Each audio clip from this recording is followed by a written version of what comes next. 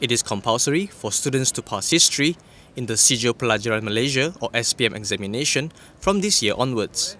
Second Education Minister, Datuk Sri Idris Yusof says, it is important for Malaysians to know the basics of national history. Dan sejarah ni pun tidak dianggap sebagai satu perkara yang terlalu susah untuk difahami. Mungkin dahulu pelajar-pelajar tidak beri tumpuan kepada sejarah kerana menganggap ia satu mata pelajaran yang tidak penting. Jadi mungkin pada tahun ini oleh kerana didapati ianya merupakan satu mata pelajaran yang wajib lulus dan saya percaya pelajar akan memberi tumpuan yang lebih sedikit.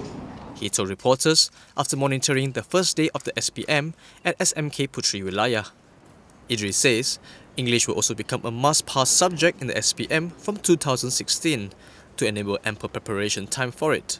A total of 470,395 candidates are sitting for the SPM this year, starting with the Bahasa Melayu Paper 1.